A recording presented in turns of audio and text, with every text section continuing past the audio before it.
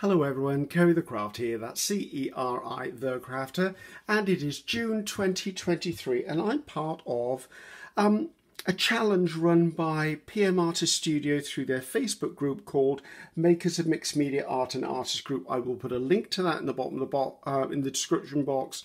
If you're not already a member, pop on over, have a look. So you'll need to answer 2 questions to get in. It's a wonderfully loving, supporting artistic community with lots of challenges and swaps and information. A lovely place to be.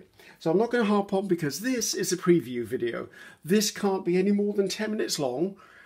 I've already done a full process video of what I made, which I'm about to show you, and that will come out in a couple of days' time. So if you're subscribed to my YouTube channel and you've got notifications on, it will come across your pathway in a couple of days' time. I'm not sure exactly of the date yet. So what did I do?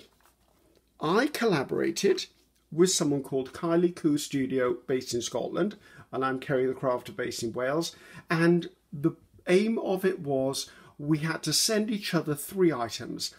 Those 3 items had to be used in conjunction with anything else we wanted to make a project. So in the process video, you will see Kylie sent me this fabric cover, also a piece of card that's on the inside of this.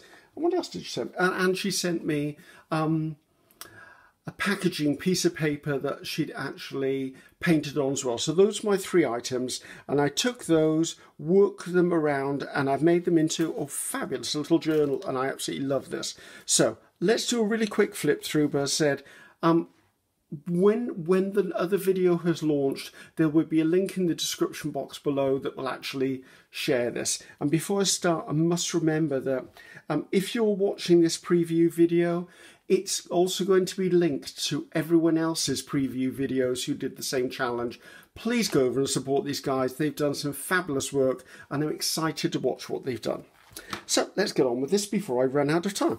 So I've used some Ceri silk to tie a bow as a closure. There you go. And I actually did sew it into the cover. You'll see that. So this is the paper that Kylie Koo sent me.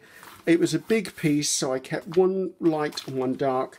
And this was a piece of card. I've trimmed it down slightly, but what I did is I wanted to remember what this challenge was about. So I took the piece of card, beautifully textured, and I used some of the scraps left over from this project and wrote it down there. So you'll see that, and I'll let you have a longer time to look at that when you see the actual process video. So what I did is I came in and I made the journal pages using gel plate and mark making processes with acrylic paints, trying to give a nod to what was actually on the cover. So if you see here, there's like teardrop shapes in a mint green here. So I've tried to replicate that there. I've just pulled this in. I've done black stamping on foam stamps because the stitching is black and some of the stitching on the cover itself was dark as well.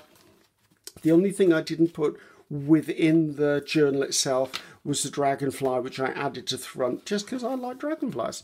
So as you can see, we've got a gorgeous little journal here.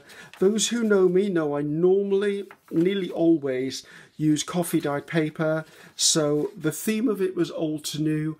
What I did was I tried to break an old habit of just making naked journals with coffee dyed paper, and I went to white pages, which played heed to the lace on the front, and I decorated the pages inspired by what I'd seen Julie Torrens do with one of her recent journals. I sometimes decorate my pages ahead of time, but I hadn't actually gone in with paints and my gel plates and my stencils and my rubbers and my foam stamps. So this was an opportunity to play, and I'm loving the results. So hopefully you enjoyed this. As I said, there is a full absolute process video coming your way in a couple of days' time. And I'm excited to hear what you think of this. I'm loving this. And the good thing, we get to keep our own projects, so I don't even have to send it away. So all the way to the back. So that's the back page. I put the painted page there as well. I did put silver corners on here because it was a fabric cover. I felt it needed a bit more substance to it. I also hand stitched on these little pearls that happen to marry in quite well with the colour of this. I did have an ATC that was this background. I don't know where it came from. I don't think the ATC background was mine. It might have been a card that I received and I cut down. It could be a piece of tissue paper that I glued onto an ATC artist trading card. I then heat embossed the gold dragonfly onto there. I put lace around it because there was already lace on the cover. So excited for that. I even, if you note, there's pink on here. I did toy with using the cover this way up and putting the dragonfly over that. I decided not to because I like the pink. And then on some of the pages, you watch, I won't be able to find one now. On some of the pages, I did pull that pink in. I bet you I can't find one now. There you go. There's some pink on there. So I did pull the pink into it as well. So hopefully you like the look of that, guys. I absolutely loved it.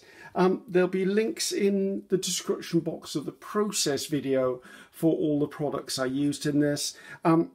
As I said before, this is just a preview video that will link to all of the other preview videos. I'm not sure how many people were taking part, but I'm really, really excited to see what everyone else has done. And I'm really excited to see what Kylie Koo has done actually with the stuff I sent her.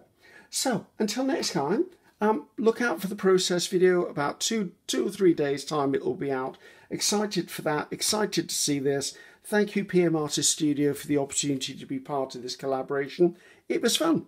So until next time, I'm Ceri the Crafter. That's Ceri the Crafter. Bye bye now.